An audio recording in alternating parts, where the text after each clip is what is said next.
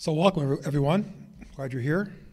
Today we gather to focus on the Holy Spirit, the gift of the Holy Spirit, and Sacrament of Confirmation. Let's begin in the name of the Father, and of the Son, and of the Holy Spirit.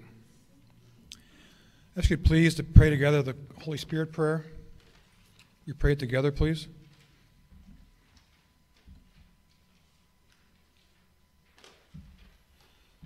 Come, Holy Spirit, fill the hearts of your faithful, and enkindle in them the fire of your love. Send forth your Spirit, and they shall be created, and you shall renew the face of the earth. Let us pray. Lord God, we invite your Holy Spirit among us this evening. Open our hearts to your love and your presence. Open our minds to see clearly the gift of your life given to us in your sacraments. You continue to pour out your love and your life upon us. Open our hearts to receive that love and that life. We ask this all through Christ our Lord. Amen.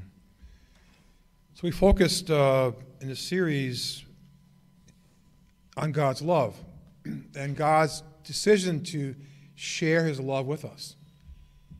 So love is the giving of life, the gift of life. And God chooses to share his life with us. And he so loved the world, he sent his only Son into the world to be that delivery of his love, to be the embrace of his love upon the world. And Christ established his church, then to be that channel of its love for the world. And through his church, which is a sacrament in itself, because it's a connection between divine life and human life, he gives us these particular sacraments. We talked about the sacraments of baptism so far. We've talked about the sacrament of reconciliation, and last week the sacrament of the Holy Eucharist. We kind of ran out of time last week, so we're going to first start by asking any questions you might have about the first three segments, the first three sessions. So baptism, reconciliation, or Holy Eucharist.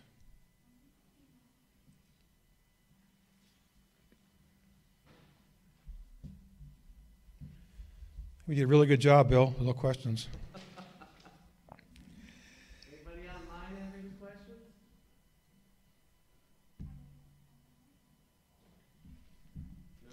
Nobody. All right. So the focus this evening is obviously on the Holy Spirit. Now, I grew up with a very strong relationship with Jesus, and my image of Jesus. What? It says, good job, Bill. What about Father Glenn? So, I'm doing all the talking here. Even two. Where was I? Oh, yeah. So, when I made my first communion, my grandmother gave me a beautiful picture of Jesus the Good Shepherd. It was over my bed.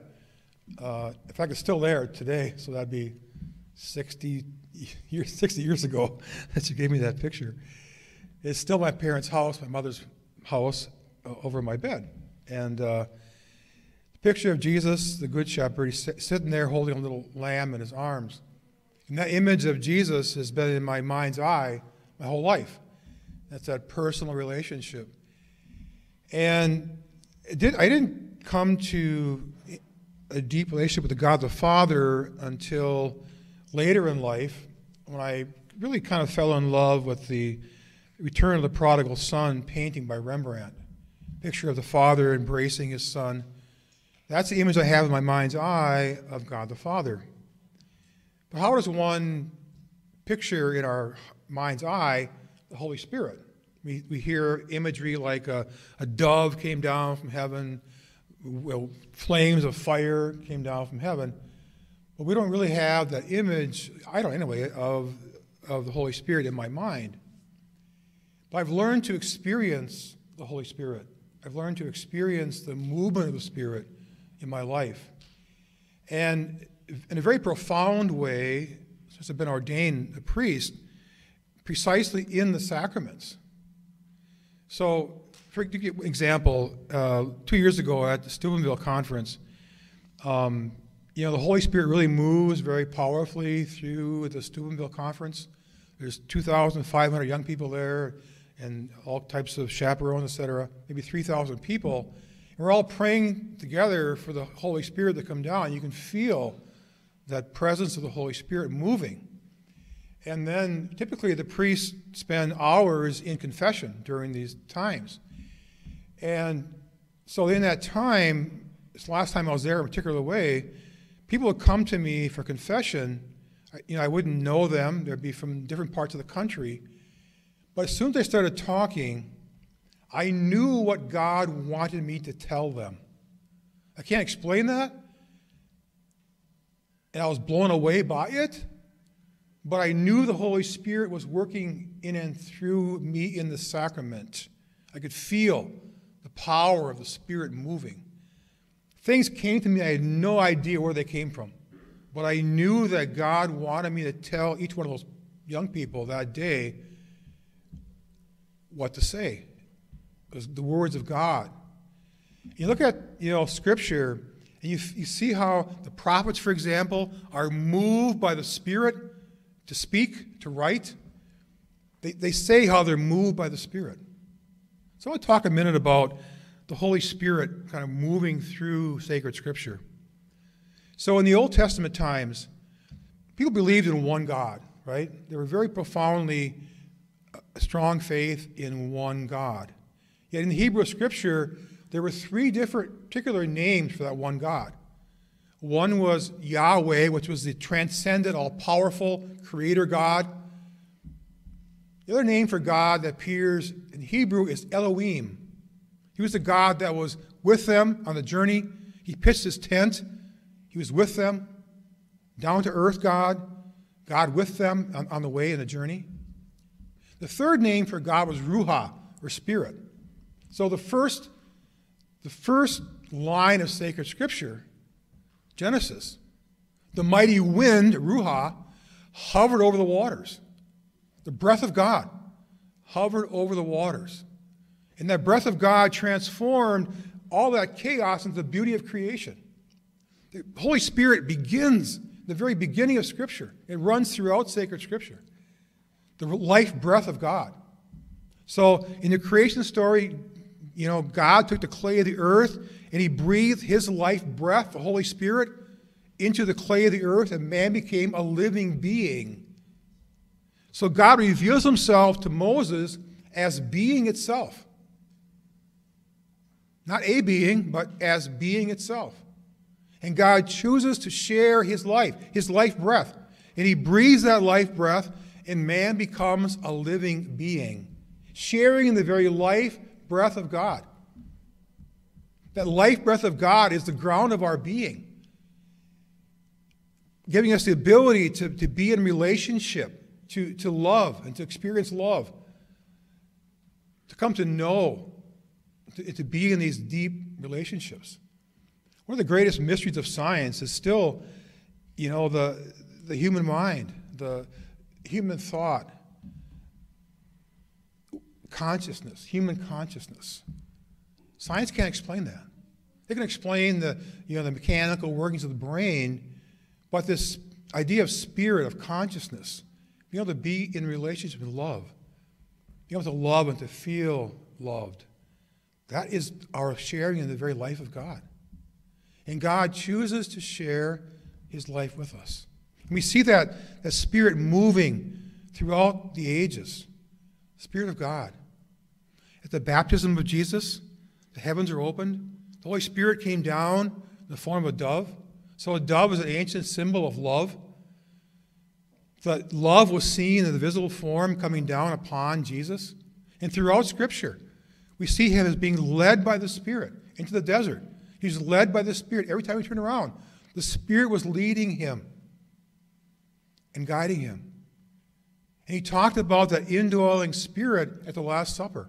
He promised to give us that gift of his indwelling life, his Spirit. So we are blessed to have the Spirit among us. In the sacrament of confirmation, we call down that power of that Spirit upon our young people to empower them, to fill them with his love, his life, his grace, to empower them.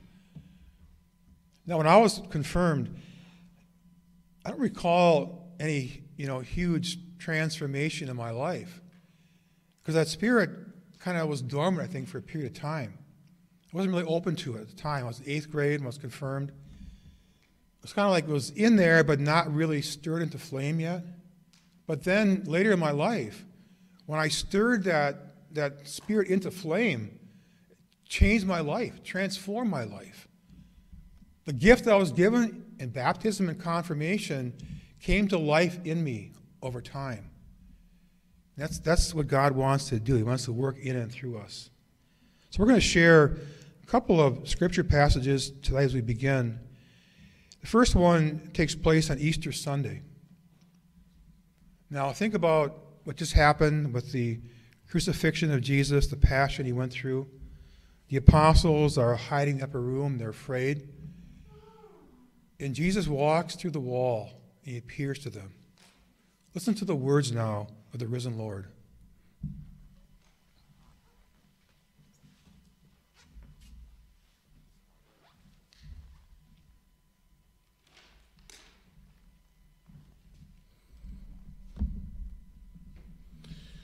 Please rise for the reading of the gospel.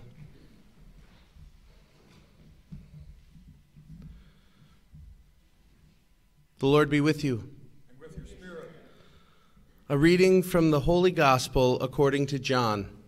Glory to you, O Lord. On the evening of that first day of the week, when the doors were locked, where the disciples were for fear of the Jews, Jesus came and stood in their midst and said to them, "Peace be with you." And when he had said this, he showed them his hands and his side.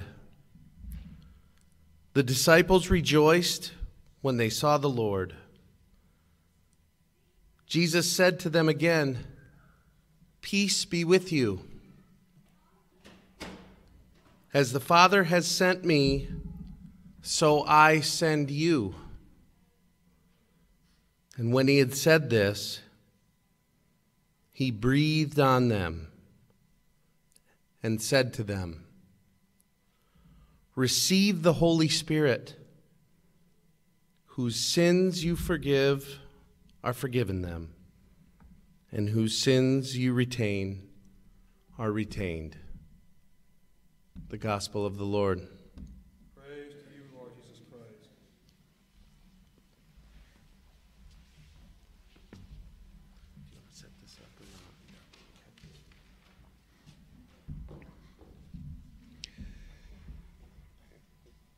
not? The apostles were hiding. They were very much afraid. They were confused. And the first thing Jesus does was breathe the Holy Spirit upon them. There's a great image in the prophet Ezekiel, the 37th chapter, where the prophet has a vision of this dry, boned plain. Think about desert, sand, to all these dry human bones laying on the sand. He talks about how the people had cut themselves off from the life breath of God. They had turned away from God, disconnected themselves from God. And through the prophet, God promises to rebreathe that spirit back into them. So I look at, a world today, and I see, obviously a growing secularization of our culture, and I see people cutting themselves off from the very life spirit of God. Because of our free will, we can do that. We have the ability to cut ourselves off.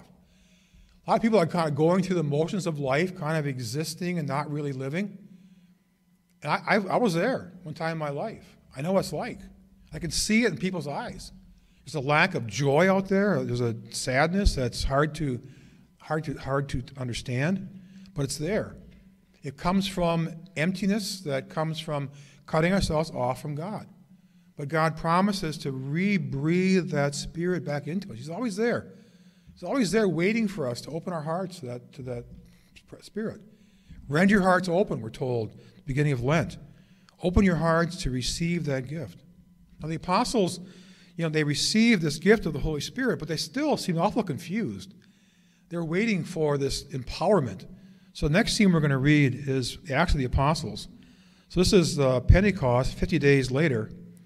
This is probably, the most significant passage for Sacrament of Confirmation.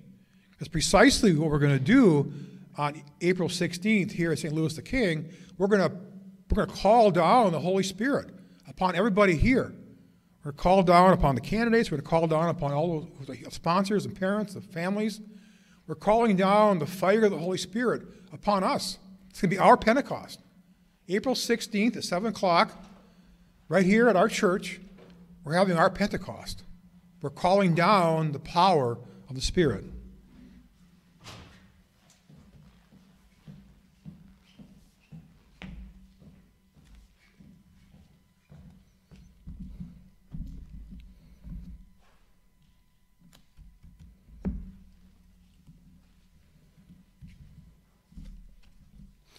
A reading from the Acts of the Apostles. When the time for Pentecost was fulfilled, they were all in one place together. And suddenly there came from the sky a noise like a strong driving wind, and it filled the entire house in which they were. When there appeared to them tongues as of fire, which parted and came to rest on each of them. And they were all filled with the Holy Spirit and began to speak in different tongues as the Spirit enabled them to proclaim. Now there were devout Jews from every nation under heaven staying in Jerusalem. At this sound, they gathered in a large crowd, but they were confused because each one heard them speaking in his own language. Then Peter stood up with the 11, raised his voice, and proclaimed to them, "You who are Jews, indeed all of you staying in Jerusalem, let this be known to you and listen to my words. Jesus, the Nazarene, was a man commended to you by God with mighty deeds, wonders, and signs, which God worked through him in your midst, as you yourself know. This man delivered up by the set plan and foreknowledge of God, you killed, using lawless men to crucify him. God raised this Jesus. Of this, we are all witnesses. Exalted at the right hand of God, he received the promise of the Holy Spirit from the Father and poured it forth, as you both see and hear." The word of the Lord. Thanks be to God.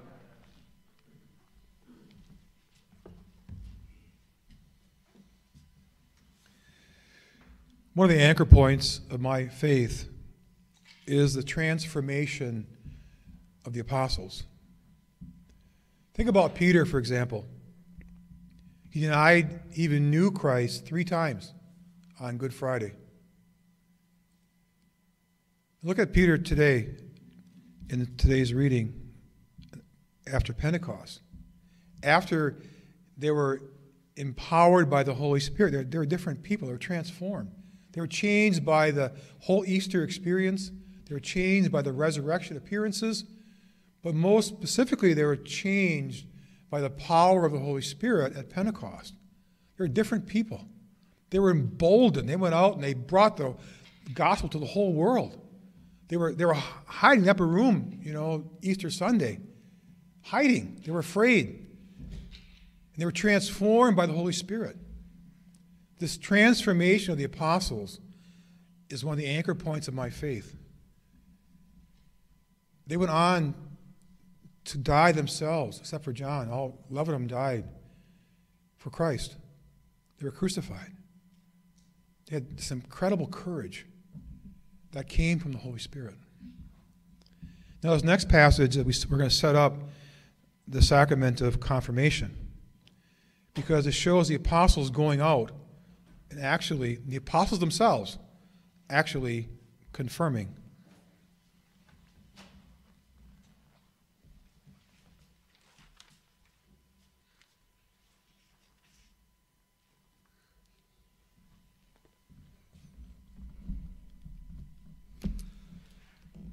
A reading from the Acts of the Apostles.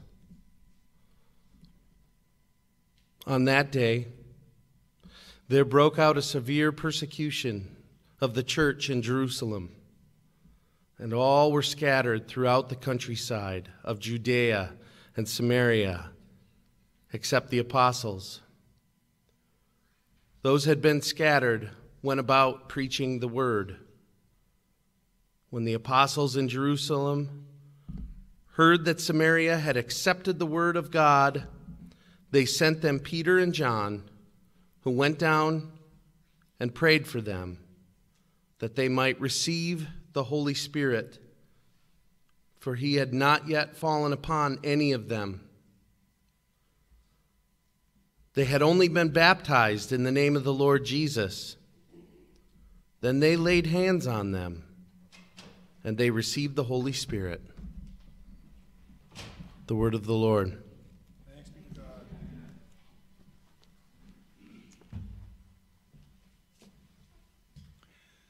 So we live in an apostolic church. So we have an unbroken chain of bishops going back to the apostles. So just as the apostles went out and confirmed by bringing the Holy Spirit down upon those baptized, on April 16th, Bishop John Durfler, successor of the apostle, as bishop, is going to be here in our church to do exactly the same thing.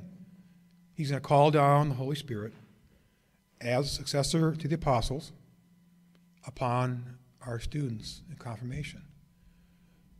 What a gift we have. So we're going to move now to Bishop Barron's 23-minute video on confirmation. He's going to talk near the end of his presentation on the 7 gifts of the Holy Spirit. So this handout here, you have the actual gifts of the Spirit. He's going to talk about those.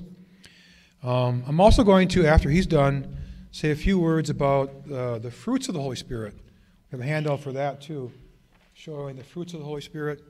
To me, I really experienced in a great way the fruits of the Spirit: love, joy, peace, patience, kindness, all that good stuff. So I'm going to share my story about that too.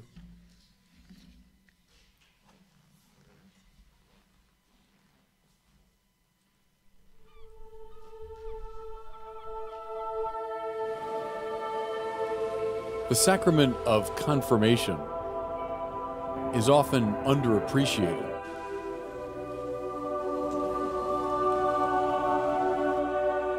If confession is feared,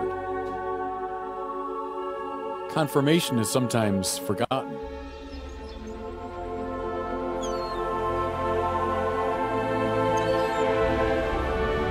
Yet, like all the sacraments, it too is an encounter with Christ.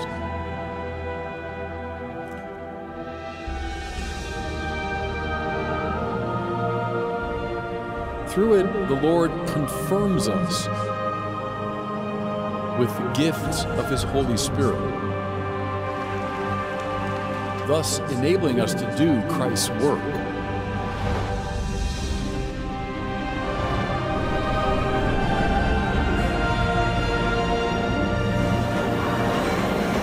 Throughout the ages, the ascended Jesus sends the Spirit for the transformation of souls and the transfiguration of the world.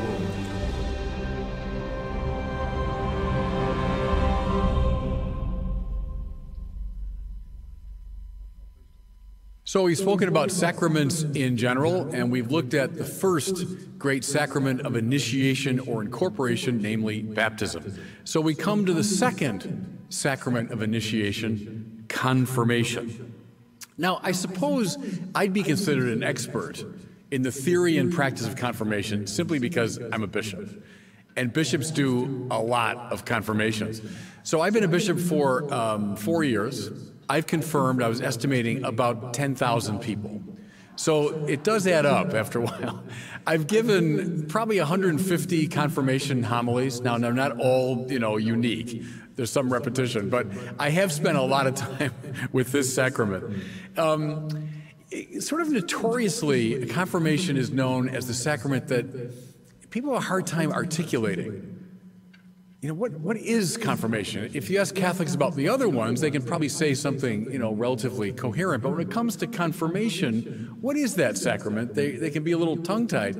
More to it, and I've been in now 2 major archdioceses, Chicago and LA, and in both places we debate all the time. What's the best time to give the sacrament of confirmation? What's the right age, et cetera, et cetera. Some of the theologians say you should confirm in infancy, right after baptism. Others say, no, at First Communion, when they're 7, you should give confirmation. Others say, no, when they're 12. We do it when they're about 15 out here. So we debate that all the time. So what is confirmation? Many fall back on the kind of tried and true, it's the Catholic bar mitzvah. Well, may I suggest that's certainly not true. It's not the Catholic bar mitzvah. The best way to get at it and to understand its practice is to see it as the second of the great sacraments of initiation. And so it's deeply tied to baptism. Listen, by the way, to this from the Catechism of the Catholic Church, very clarifying. It says, by the sacrament of confirmation, the connection of the baptized to the Church is rendered more perfect, and they are enriched by a special force of the Holy Spirit, and are thus obliged more strictly to spread and defend the faith by word and by action as true witnesses of Christ. That's a bit of a mouthful, but that's the whole theology of confirmation right there. Notice first the connection to baptism. So it begins with the baptized, and it's meant to confirmare, right? To strengthen, to confirm what has been given in baptism, which is that relationship to Christ and the Holy Spirit. Confirmation strengthens it, stirs it up. To what end? To spread and defend the faith by word and action as true witnesses of Christ. Strengthening people for this kind of mission. That's confirmation. Here's a nice quote I found from Pope Pius XII's wonderful letter, Mystici Corporis. That's an encyclical he wrote back in the mid-20th century, and one of the greatest, I think, of the last century. But listen to his characterization of confirmation. By the chrism, the anointing of confirmation, new strength is infused into believers, that they may uphold and defend vigorously the Church, their mother, and the faith which they have received from her. It's the same idea of the stirring up and strengthening. What? For the sake of mission, defending the Church and also spreading the faith. You know, can I stay with that image maybe? It's an older one, but one that I think is still helpful. Confirmed people become soldiers of Christ. Now, don't literalize it. I'm not putting rifles in the hands of these teenagers. Soldiers of Christ, and it's being described here, who are defending the faith, but more than that, they're going on the march. They're going on the march to spread the faith. You know, by the way, that line from the Lord Jesus himself, that for many, many years, I think I simply misunderstood. He said to Peter, you know, thou art Peter, upon this rock I'll build my church, and the gates of hell will not prevail against it. I don't know, somehow I always imagine that as, well, I guess so hell's coming after us and we're going to always be able to hold our ground. But think about it. In the ancient world, if you were going after a city, you were trying to conquer a city, what would you do? You'd go after the gates, right? You'd try to break through the gates. That was the weakest part of the wall. That's not a defensive image, that's an offensive image.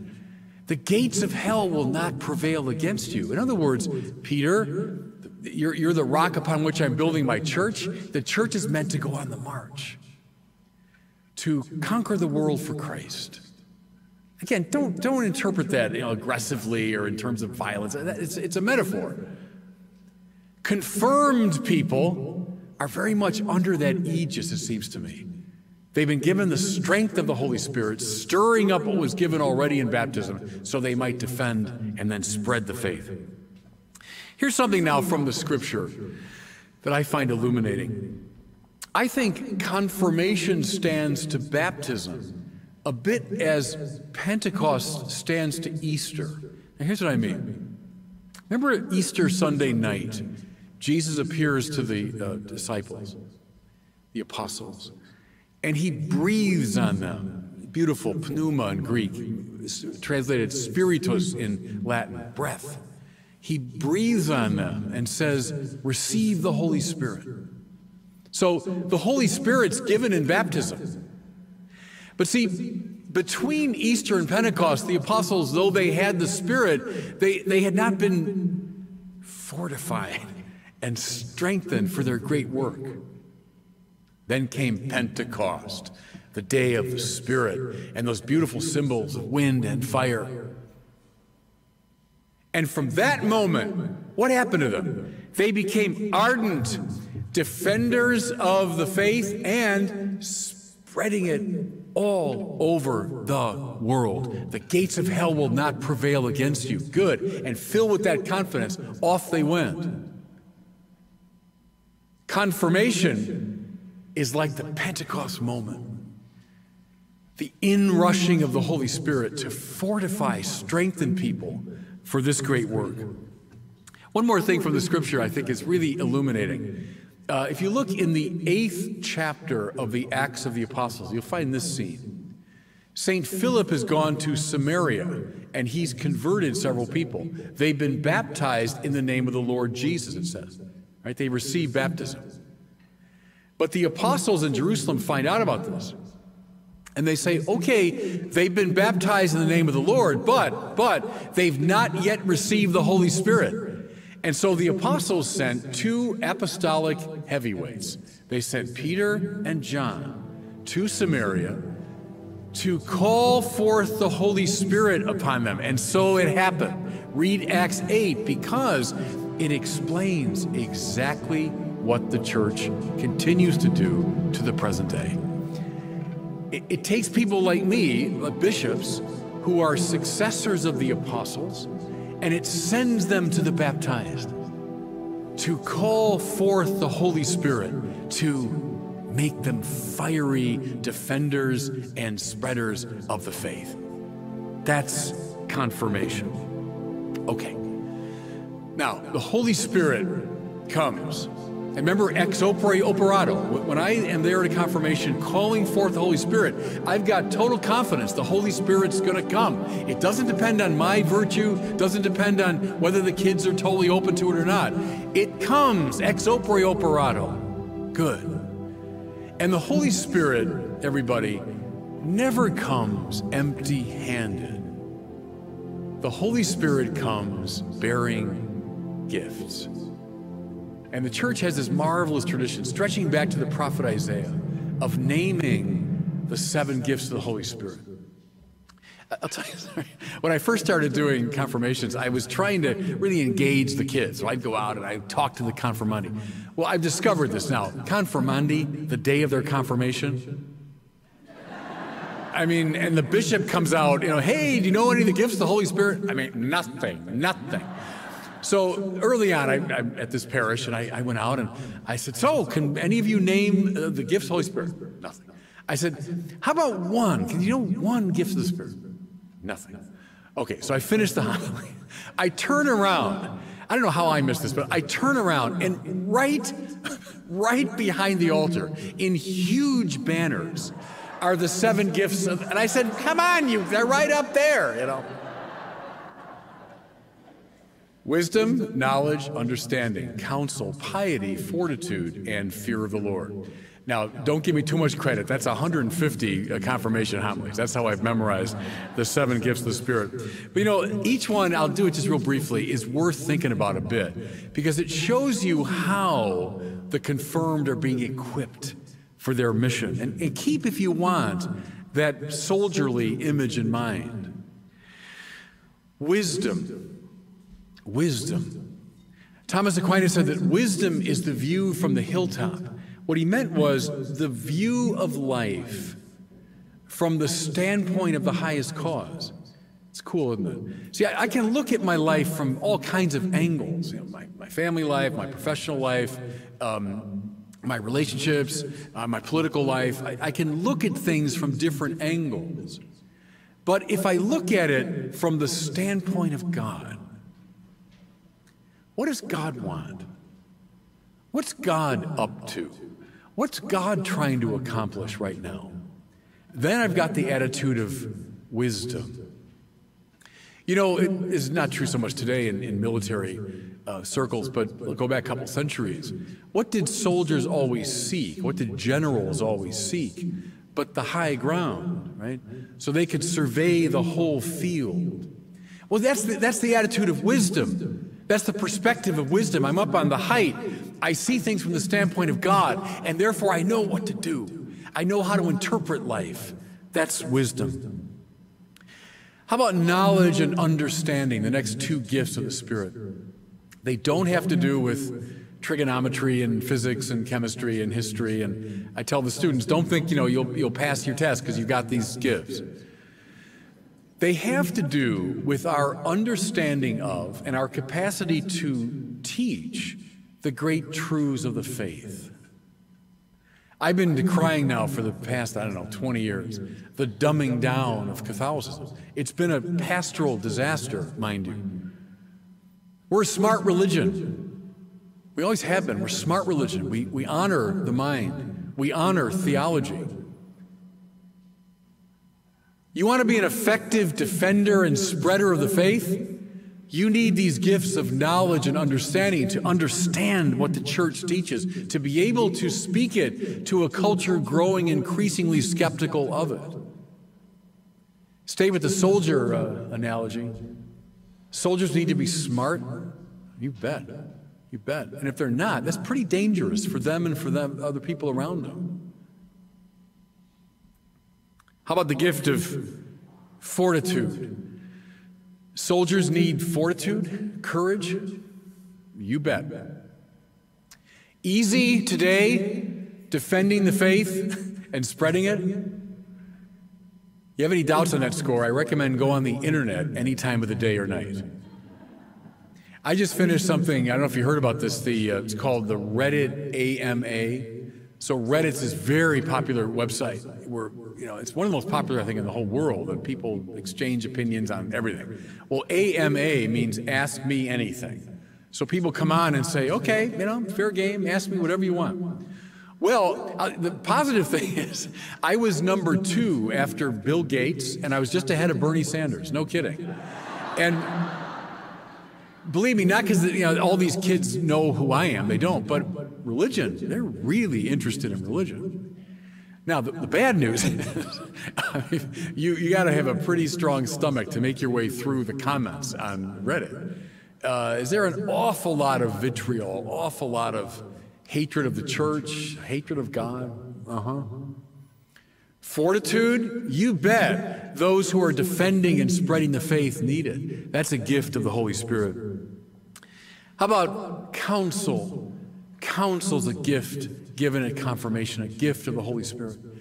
Counsel is moral know-how. Think of a skilled quarterback who's able to read the defense, call an audible because he knows things have shifted, who goes back in the pocket and sees the play is broken down, but here's another play that he could develop if he scrambles a bit here. It's a feel, it's a know-how, what to do in the present situation. Or think of someone skilled in their area of business that can do a similar move, can adjust and can make changes in their plans, etc. That's prudence or practical wisdom. So counsel is this kind of practical wisdom when it comes to the moral life and the spiritual life. What do I do now, Lord? What's the demand of the moment now? Lord, as things are shifting in maybe ways I didn't imagine, how do I react? What do I do? How do I choose? Think of the great figures now in the Bible. Think of the great saints. They had this gift of counsel. Do you want to defend the faith and spread the faith? You need this. Now, why? Why? Because as St. Pope Paul VI put it, people listen to teachers, yes, but only in the measure that teachers are also witnesses. You see what he meant? People that know how to live the Christian life. They exhibit the Christian life in action. That's what people of counsel have. How about the gift of piety? I look out at the kids that I'm confirming and I say, I bet most of you wouldn't want to be called pious, would you? You know, we kind of associate pious with a sort of simpering religiosity, maybe, you know, but that's not at all what it means. Piety is a type of justice. Rendering to God what is due to God. God who made us from nothing. God who gave us being and life and breath and power and capacity. Whatever we have, it's been given to us. Paul said that. What do you have that's not been given? Well, piety now is the response of someone who says, yes, Lord, I know that. And therefore I owe you my worship. I owe you my honor. I owe you my life. That's not simpering religiosity. That's a very strong stance. That's the person that knows my obligation in justice is to go to Mass, is to pray, is to give honor to God. You want to defend the faith and spread it? You need those things? Absolutely. Finally, fear of the Lord. That's a gift of the Spirit. Has nothing to do with being terrified of God. Don't think of it that way. But this deep and profound and abiding awe in the presence of God. I put it that way. Who deserves the deepest reverence of which our heart is capable? God alone. Not family, not country, as wonderful as those are.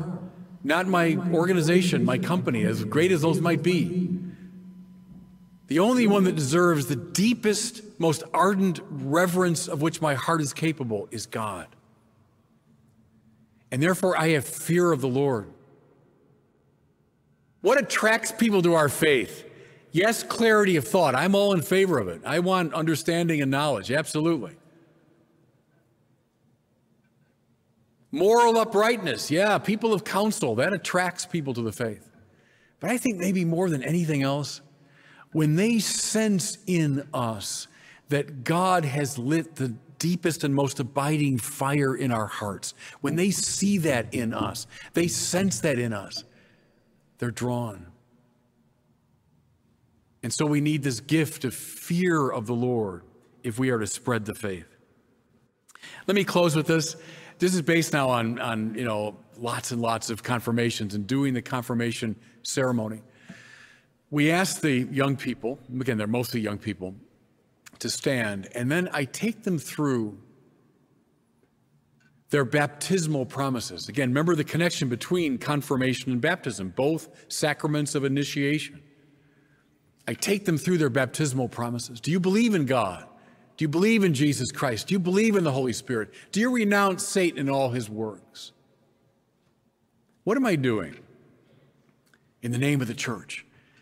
I'm compelling these young people to stand on their own 2 feet and tell God and everybody in that room who they are, what they stand for. When a young man joined the Roman army in ancient times, he took an oath expressing his loyalty to the Roman army and the Roman Empire. You know what that oath was called? It was called a sacramentum in Latin, a sacrament. You see now these soldiers of Christ to be, the church compels them to make a public sacramentum, a public declaration of who they are. And then they come forward one by one, and I anoint them, how strange really, with the sign of the cross of Jesus, which was meant, by the way, in the ancient Roman world to be a sign of shame. That's what we'll do to you if you get in our way. We'll put you on this instrument of torture. But see, we Christians hold it up even as a kind of taunt. Why? Because we know God's love is more powerful than the cross. It's more powerful than anything that's in the world. It's more powerful than the cruelty of human beings. And so we hold up that cross of Jesus. And listen now, in the name of the church, brand those young people with that sign. Because confirmation is one of these character sacraments. You know where that word comes from? Our word character is from a Latin word, character. It means a brand. When you joined the Roman army, you took your sacramentum, your oath. But you know what they did next? And maybe, remember the movie, it's an old movie now, Gladiator with Russell Crowe, remember? He had this tattoo on his arm because they would brand you. They brand you with the tattoo of the Roman army. Once these young people make their sacramentum, I then, in the name of the church, brand them for this life and the life to come with the sign of Christ's cross, to make them soldiers of Christ, stirring up their baptismal charism so they can defend the faith and spread the faith, knowing that not even the gates of hell will prevail against them. Everybody, that's the power of confirmation.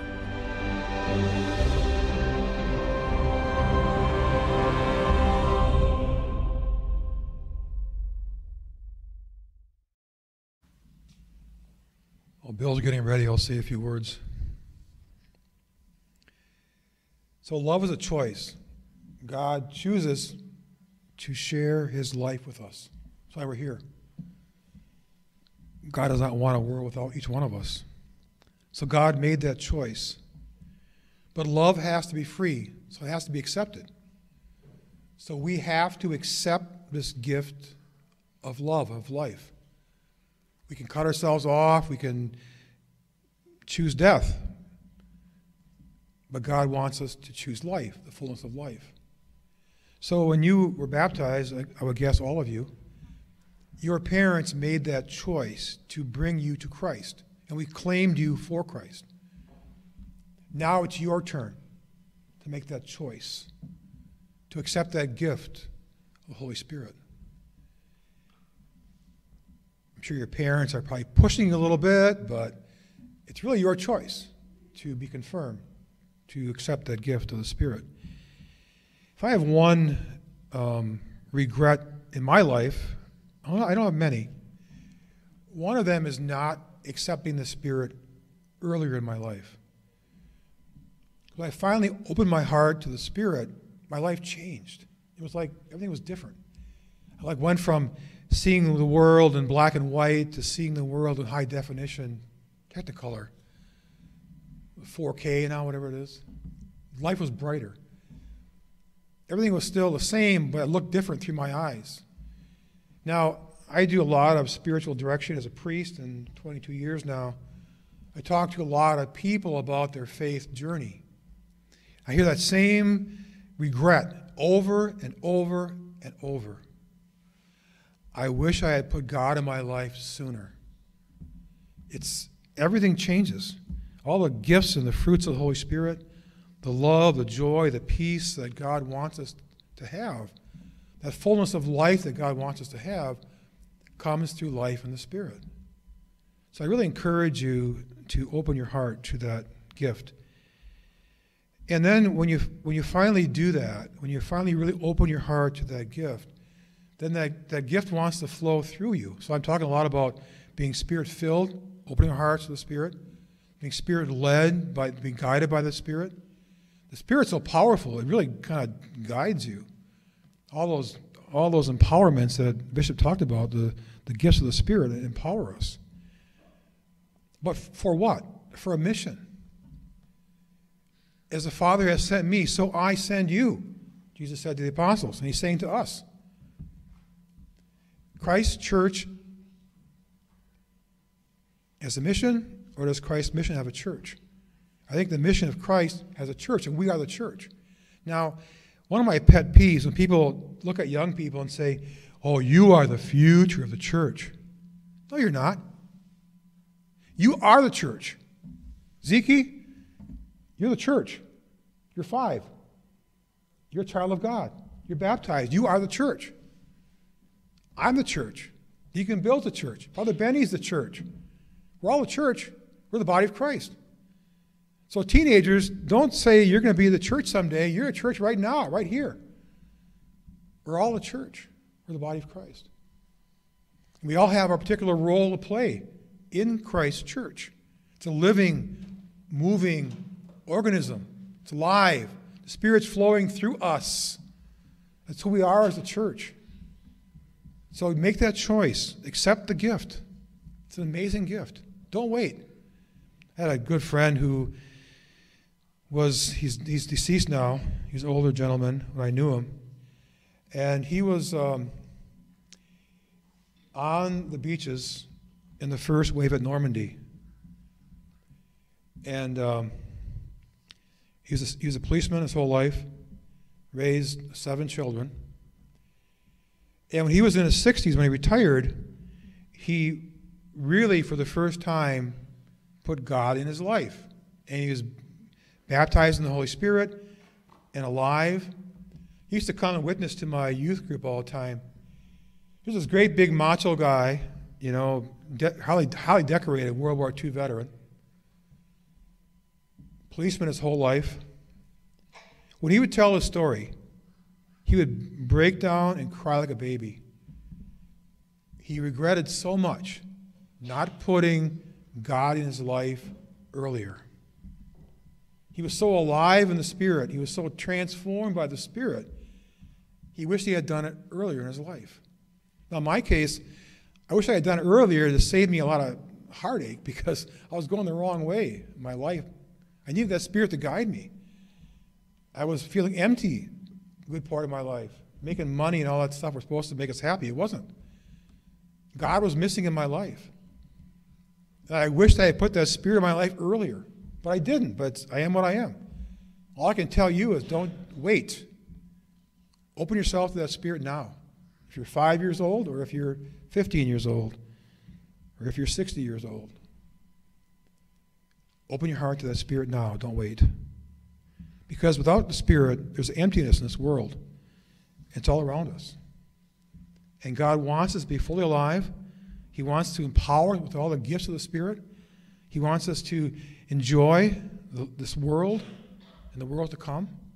He wants to be full of love, full of joy, full of peace, all those fruits of the Spirit. He wants us to be Spirit-filled, Spirit-led, and Spirit-giving people.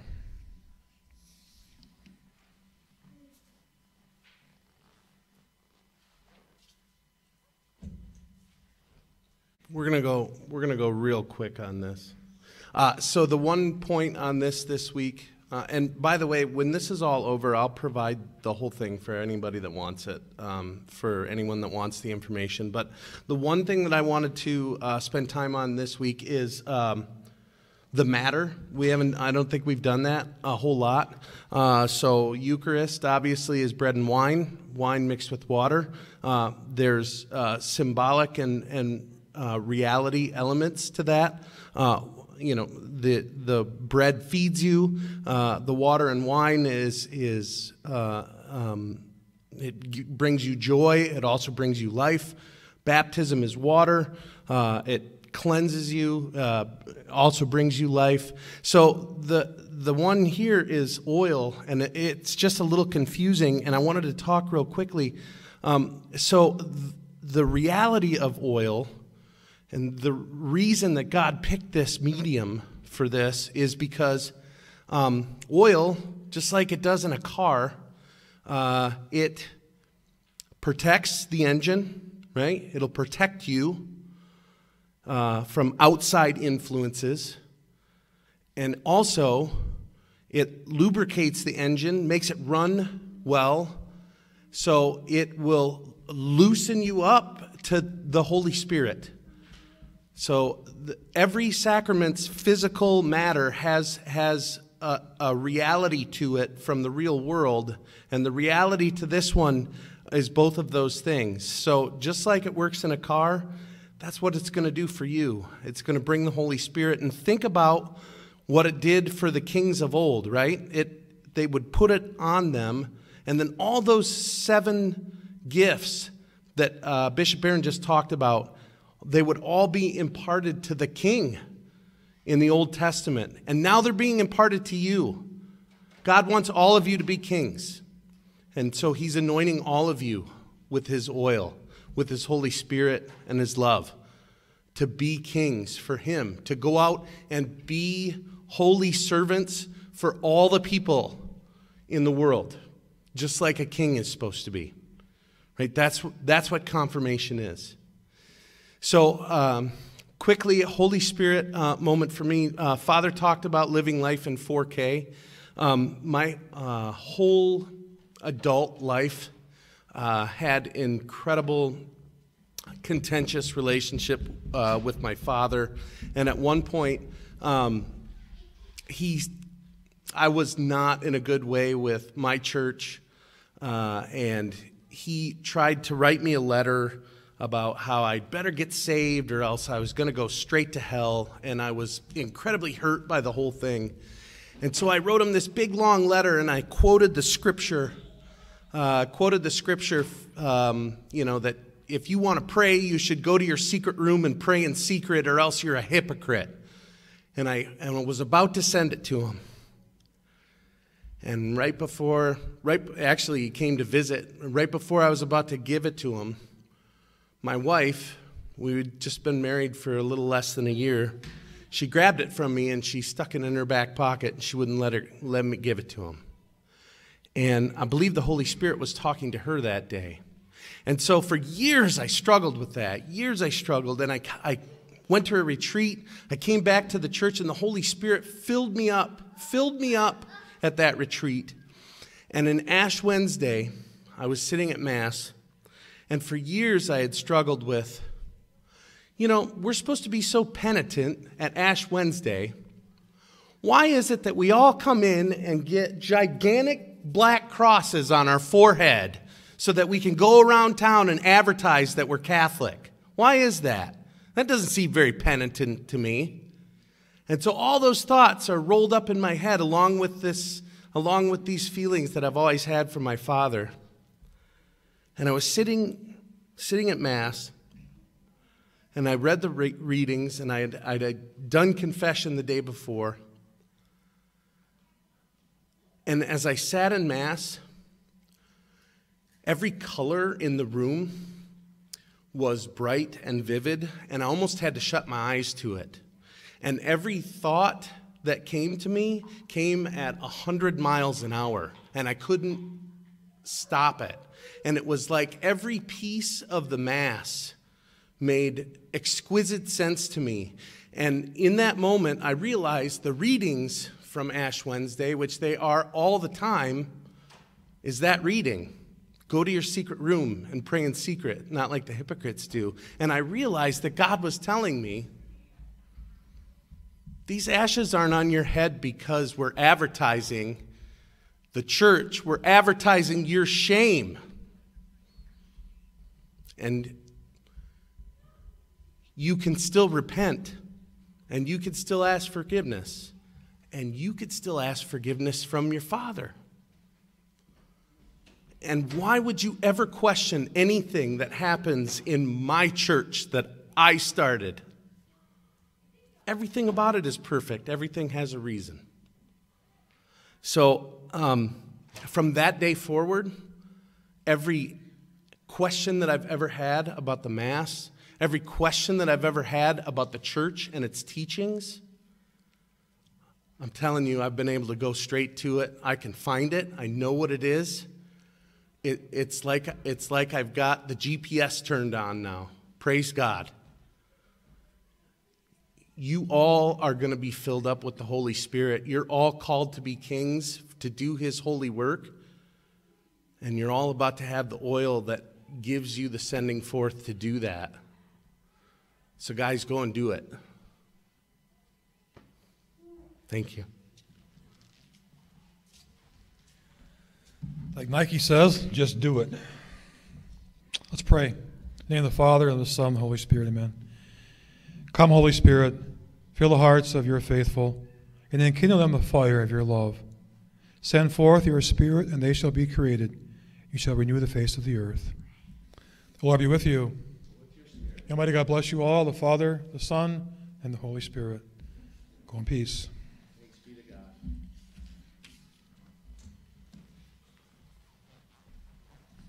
What's next week?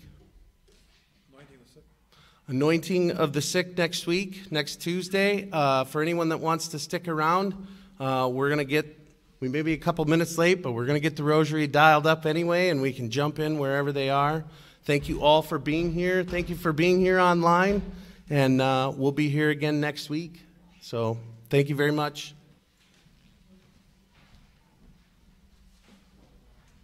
Was in the beginning, is now, and ever shall be, world without end. Amen. O my Jesus, forgive us our sins, save us from the fires of hell, lead all souls to heaven, especially those in most need of thy mercy. if you're just tuning in right now, this is the Family Rosery Across America live on Relevant Radio. And wherever you are, I'm glad you could join us. You don't even have to be Catholic to pray. It's free. The prayers are real easy. And the reason we pray is because Jesus said, pray always. And these prayers are rooted in the sacred scriptures. And what makes me happiest about the rosary is we mention the name of Jesus Christ 59 times during the rosary. How about that? And that goes to about 230 million people around the country. You know, so on Judgment Day, at least we can say, well, we did that. It's a great thing to point out. It's you really, know, I might not have anything else going for me, but we did that. Right? You got to give me some credit. I'll try to remember. Yep. Yes. Okay, Karen, let's take some prayer intentions. The first sorrowful mystery is the agony in the garden. Okay, we want to offer prayers of thanksgiving for Irma in Chicago for her return to good health. She had been sick with COVID for 3 months and is now finally back at work and feeling better. Thanks be to God. Yes, indeed. Lou in California would like continued prayers for her son Sean, who was involved in a motorcycle accident. He's been in the ICU for 32 days, suffered a brain injury, not doing well. Suggestions of possibly taking him off. Sean. Yeah, and we want to... Lord, please save him. Yes, miraculous healing. And we're praying for Sean's mom, Lou, who's celebrating her birthday today. So maybe a birthday miracle is in order. Hang in there, Lou. Yes.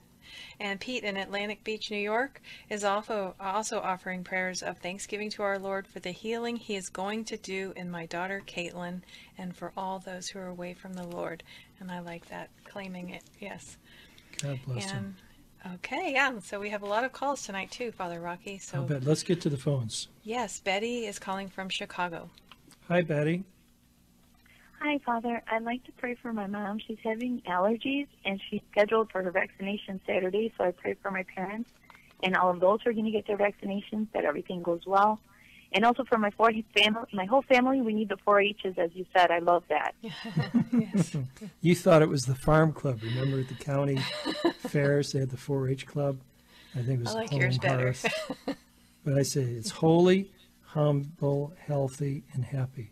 Yeah. We need priests who are holy, humble, healthy, and happy. Why healthy? So they can work to their 100. How's that? Yeah. Thank you, Betty. Let's take another prayer intention here. Okay, Luke is calling from Bloomington, California. Hi, Luke. Hi, Father Rocky. I like that name, Luke. It reminds me like Luke Skywalker, St. Luke. What's your prayer intention, Luke? I would like to pray for my nanny and my grandpa so that we get a new house and it goes good. Oh, and when do you want to get your new house? Soon. Soon. Like in a How month. big do you want it to be? Like 4 bedrooms and like a swimming pool. Not 4 like a huge house. bedrooms, I'm writing this down, and a swimming pool. Well, that sounds like the house I grew up in. It was 4 bedrooms, and when I was a freshman in high school, we put in a swimming pool. Wow. That was quite an adventure. Well, I'm going to pray that you get that, Luke. How old are you? I am 9. What a great age. What's your favorite baseball team? Do you like baseball? I like the Dodgers. Oh, that's awesome. They're from Los Angeles. But you know, they started out in New York. They were the Brooklyn Dodgers. But then they heard that California was the place to be, so that's where they moved to. Okay, Luke, let's pray. First, sorrowful mysteries, the agony in the garden. Our Father, who art in heaven, hallowed be thy name. Thy kingdom come, thy will be done on earth as it is in heaven. Give us this day our daily bread, and forgive us our trespasses, as we forgive those who trespass against us. And lead us not into temptation, but deliver us from evil. Amen. Hail Mary, full of grace, the Lord is with thee. Blessed art thou amongst women, and blessed is the fruit of thy womb, Jesus. Holy Mary, Mother of God, pray for us sinners, now and at the hour of our death. Amen. Hail Mary, full of grace, the Lord is with thee. Blessed art thou amongst women, and blessed is the fruit of thy womb, Jesus. Holy Mary, Mother of God, pray for us sinners, now and at the hour of our death. Amen. It says, happy 96th birthday to Gogs. She looks pretty good for 96. Hail Mary, full of grace, the Lord is with thee. Blessed art thou amongst women, and blessed is the fruit of thy womb, Jesus. Holy Mary, Mother of God, pray for us sinners, now and at the hour of our death. Amen. Hail Mary, full of grace, the Lord is with thee. Blessed art thou amongst women, and blessed is the fruit of thy womb, Jesus. Holy Mary, Mother of God, pray for us sinners, now and at the hour of our death. Amen. Hail Mary, full of grace, the Lord is with thee. Blessed art thou amongst women, and blessed is the fruit of thy womb, Jesus. Holy Mary, Mother of God, pray for us sinners, now and at the hour of our death. Amen. Hail Mary, full of grace, the Lord is with thee. Blessed art thou amongst women, and blessed is the fruit of thy womb, Jesus. Holy Mary, Mother of God, pray for us sinners, now and at the hour of our death. Amen. Hail Mary, full of grace, the Lord is with thee. Blessed art thou amongst women, and blessed is the fruit of thy womb, Jesus. Holy Mary, Mother of God, pray for us sinners, now and at the hour of our death. Amen. Hail Mary, full of grace, the Lord is with thee. Blessed art thou amongst women, and blessed is the fruit of thy womb, Jesus. Holy Mary, Mother of God, pray for us sinners, now and at the hour of our death. Amen. Hail Mary, full of grace, the Lord is with thee. Blessed art thou amongst women, and blessed is the fruit of thy womb, Jesus. Holy Mary, Mother of God, pray for us sinners, now and at the hour of our death. Amen. Hail Mary, full of grace, the Lord is with thee. Blessed art thou amongst women, and blessed is the fruit of thy womb, Jesus. Holy Mary, Mother of God, pray for us sinners, now and at the hour of our death. Amen. Glory be to the Father, and to the Son, and to the Holy Spirit. As it was in the beginning, is now, and ever shall be, world without end. Amen. O my Jesus, forgive us our sins, save us from the fires of hell, lead all souls to heaven, especially those in most need of thy mercy. the second sorrowful mystery is the scourging at the pillar. Karen? Anne in Eagle Lake, Maine asks for prayers for her grandson Joshua, who just joined the U.S. Air Force, that our Blessed Mother Mary protect him always. God bless him. And we have a prayer here from Nora in East Stroudsburg, Pennsylvania. We're praying for the safety of her son Thomas in the U.S. Navy and for her teenagers Michael, William, and Teresa. Patricia in Lesby, Maryland asks that we pray for Brother John and sister-in-law Diane, who are recovering from COVID-19. And Gina in New Jersey asked for prayers for her pregnancy. I know where Lusby, Maryland is. My sister Go and figure. brother-in-law live down there. It's right Chesapeake Bay. How about that? Wow. That's way down there. And then Patsy Garcia wrote on the YouTube page to remember to pray for all of the people in South Texas in the citrus farming industry because that yes. cold wave, I Right. think, ruined their crop. That's really sad. That's where you get grapefruit from and oranges down by McAllen and Edinburgh, Texas. Right. Lord have mercy on them. I hope everybody helps each other out. Let's go to the phones. James in California. Hi, James. How are you? Hi, Father Rocky. Thanks for calling. You're welcome. And what's your prayer intention, James? So I like to pray for my mom and dad because they recently just got divorced and they haven't been getting along. And I want to pray for my nanny because she's getting a house soon. Oh, I'm really sorry to hear that, James. How old are you? I'm 11. Do you have any brothers and sisters? Yes. And how many brothers and sisters do you have? I have one brother and one sister. My sister's name is Scarlett and my little brother's name is Bodie. Scarlett, Bodie, and James. Well, James, this is hard for you and your brother and sisters and your mom and dad. But I've seen before, sometimes people got divorced, they make up and they get back together again. So always have that hope. Love both your mom and dad. I don't know the particulars. It's happened in my own family too. But the fact that you're reaching out, we're all praying for you, praying for your mom and for your dad and for Scarlett and for Bodie. So be a believer here, James, because you're reaching out to Jesus, and Jesus, he can work miracles. Okay, let's take another phone call here. Okay, we've got Jeanette calling from Rio Rancho, New Mexico. Hi, Jeanette. Hi, Father Rocky. Thank you for your ministry. I'm calling with a prayer and request, a prayer in Thanksgiving, because 15 months ago I had my first chemo session, and I had my last chemo session today, and I'm so thankful. Also, I would like to pray for all the women who are diagnosed, have been diagnosed, or will be diagnosed today with breast cancer, that they be given the graces that they need to walk this journey in faith. Well, God bless you, Jeanette. You sound pretty strong for having just come off chemo today, and I'll bet the Lord has cured you, and we're going to pray for your complete cure and remission so you can be strong, healthy, happy, and holy, and humble too, so you can serve the Lord and many other people. Our Father, who art in heaven, hallowed be thy name. Thy kingdom come, thy will be done on earth as it is in heaven. Give us this day our daily bread, and forgive us our trespasses, as we forgive those who trespass against us. And lead us not into temptation, but deliver us from evil. Amen. Hail Mary, full of grace, the Lord is with thee. Blessed art thou amongst women, and blessed is the fruit of thy womb, Jesus. Holy Mary, Mother of God, pray for us sinners, now and at the hour of our death. Amen.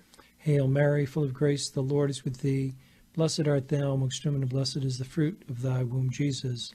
Holy Mary, Mother of God, pray for us sinners, now and at the hour of our death. Amen. Hail Mary, full of grace, the Lord is with thee. Blessed art thou amongst women, and blessed is the fruit of thy womb, Jesus. Holy Mary, Mother of God, pray for us sinners, now and at the hour of our death. Amen.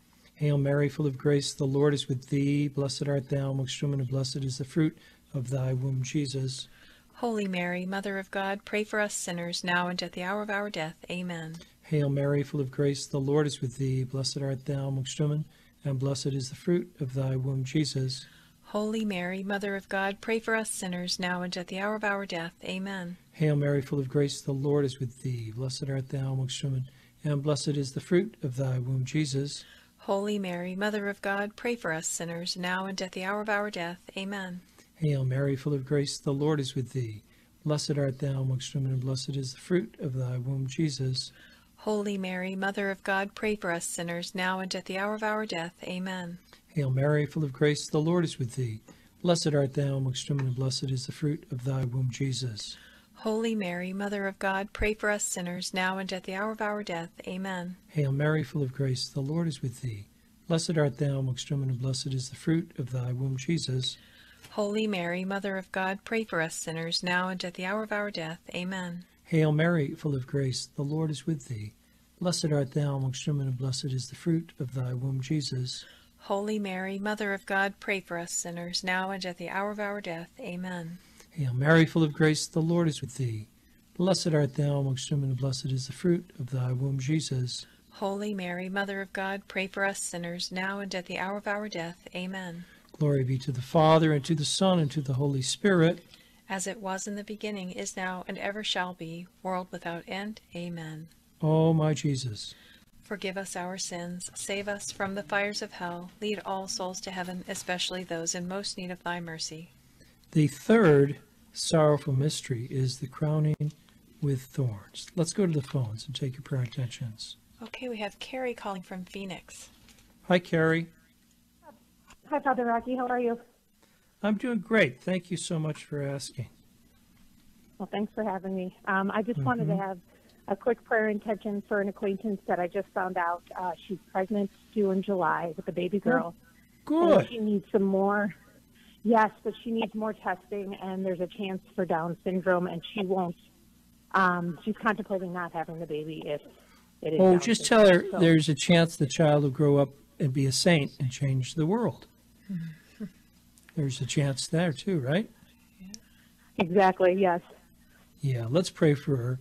And you'll see from time to time we have Down syndrome children on the pictures on the screen. You know what they all have in common? They're smiling. They're happy. All they do is give you love. Down syndrome children, they just got like all this awesome love that's just coming right out of them. That's true.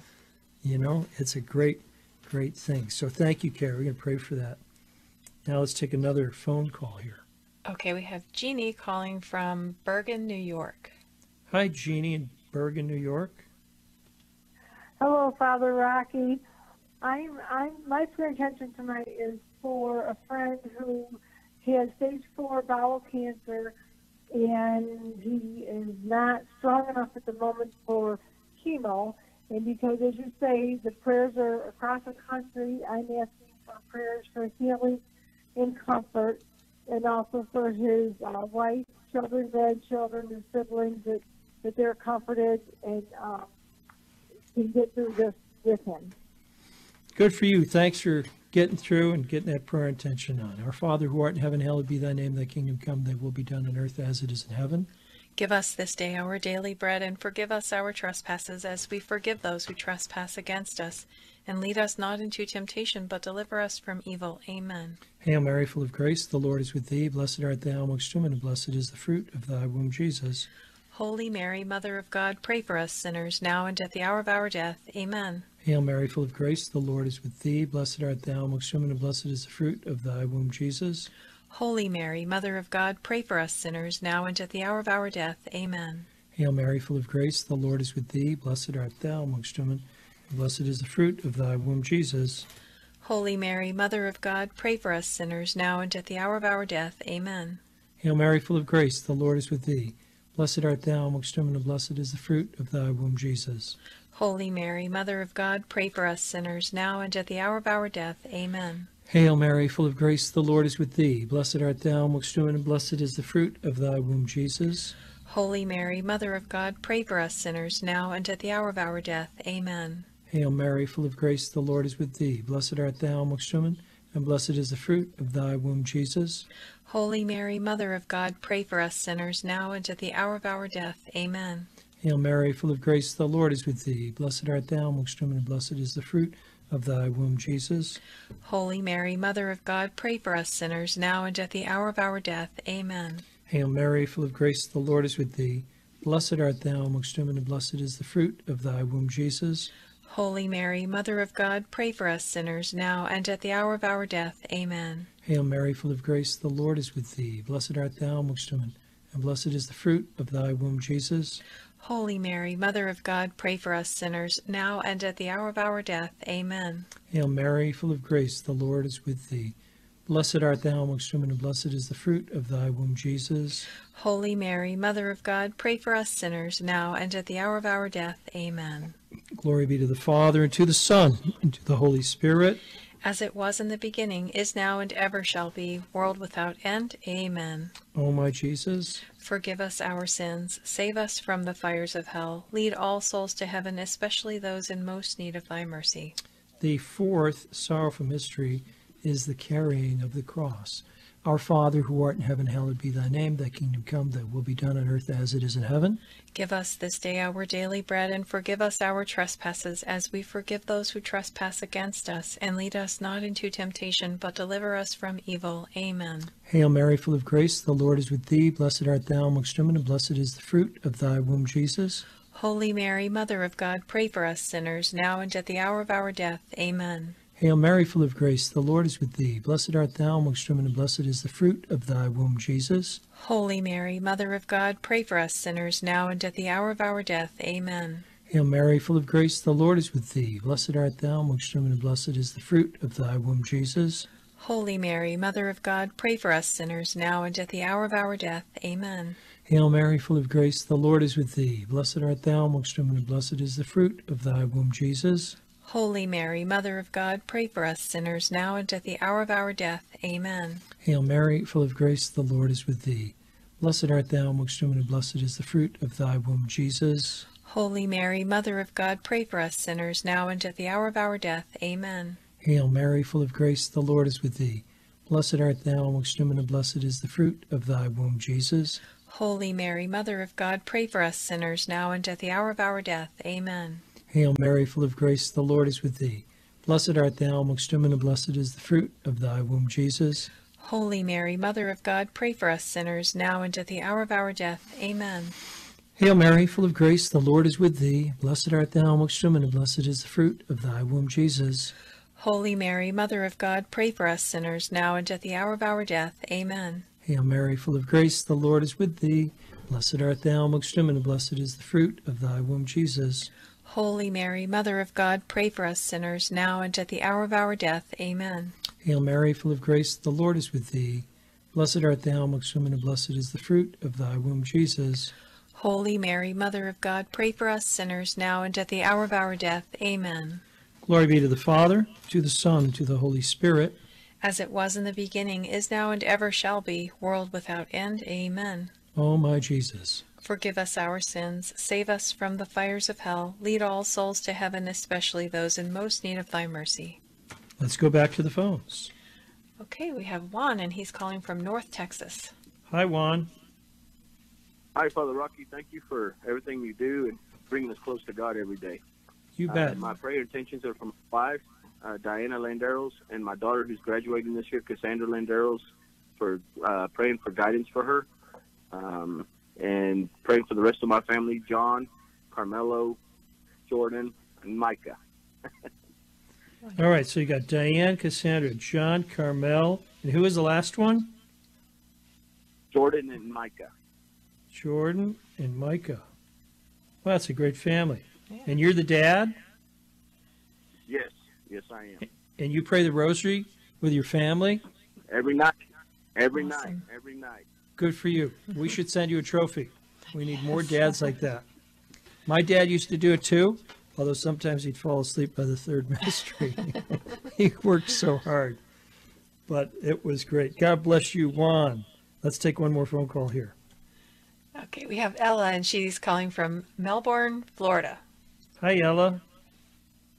Hi. How are you? Good. Is it sunny in Florida? Yeah. Oh, you're lucky. What's your prayer intention, Ella? That my grandma is going to have a safe trip home, and that great grandma is healthy. Okay. You want your great grandma to be healthy, and you want your grandma to have a safe trip home. How is she getting home? Is she walking or riding her bike? Flying. Oh, she's flying. So it's a long way away. So she's not going to walk home, is she? Nope. No.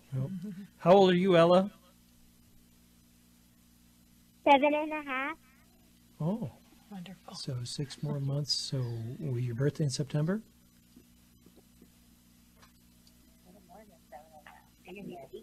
So, April. Oh, you're 7 9/10. It's coming up. All right, Ella, God bless you. I hope you have a wonderful night. We're going to pray for your grandmother and your great-grandmother. Our Father, who art in heaven, hallowed be thy name. Thy kingdom come, thy will be done on earth as it is in heaven. Give us this day our daily bread, and forgive us our trespasses, as we forgive those who trespass against us. And lead us not into temptation, but deliver us from evil. Amen. Hail Mary, full of grace, the Lord is with thee. Blessed art thou amongst women, and blessed is the fruit of thy womb, Jesus. Holy Mary, Mother of God, pray for us sinners, now and at the hour of our death. Amen. Hail Mary, full of grace, the Lord is with thee. Blessed art thou amongst women, and blessed is the fruit of thy womb, Jesus. Holy Mary, Mother of God, pray for us sinners, now and at the hour of our death. Amen. Hail Mary, full of grace, the Lord is with thee. Blessed art thou amongst women, and blessed is the fruit of thy womb, Jesus. Holy Mary, Mother of God, pray for us sinners, now and at the hour of our death. Amen. Hail Mary, full of grace, the Lord is with thee. Blessed art thou amongst women, and blessed is the fruit of thy womb, Jesus. Holy Mary, Mother of God, pray for us sinners, now and at the hour of our death. Amen. Hail Mary, full of grace, the Lord is with thee. Blessed art thou amongst women, and blessed is the fruit of thy womb, Jesus. Holy Mary, Mother of God, pray for us sinners, now and at the hour of our death. Amen. Hail Mary, full of grace, the Lord is with thee. Blessed art thou amongst women, and blessed is the fruit of thy womb, Jesus. Holy Mary, Mother of God, pray for us sinners, now and at the hour of our death. Amen. Hail Mary, full of grace, the Lord is with thee. Blessed art thou amongst women, and blessed is the fruit of thy womb, Jesus. Holy Mary, Mother of God, pray for us sinners, now and at the hour of our death. Amen. Hail Mary, full of grace, the Lord is with thee. Blessed art thou amongst women, and blessed is the fruit of thy womb, Jesus. Holy Mary, Mother of God, pray for us sinners, now and at the hour of our death. Amen. Hail Mary, full of grace, the Lord is with thee. Blessed art thou amongst women, and blessed is the fruit of thy womb, Jesus. Holy Mary, Mother of God, pray for us sinners, now and at the hour of our death. Amen. Hail Mary, full of grace, the Lord is with thee. Blessed art thou amongst women, and blessed is the fruit of thy womb, Jesus. Holy Mary, Mother of God, pray for us sinners, now and at the hour of our death. Amen. Glory be to the Father, and to the Son, and to the Holy Spirit. As it was in the beginning, is now, and ever shall be, world without end. Amen. O my Jesus, forgive us our sins, save us from the fires of hell, lead all souls to heaven, especially those in most need of thy mercy. in the name of the Father, and of the Son, and of the Holy Spirit. Amen. Thank you, Jesus, Mary and Joseph, angels and saints praying with us in heaven tonight. Thank you, ladies and gentlemen, moms and dads. Especially thank you, boys and girls across America. Karen and our team here at Relevant Radio for joining us for the family. Rosery Across America, brought to you by Ave Maria University. Good night, and God bless you. We'll be back tomorrow at the same time.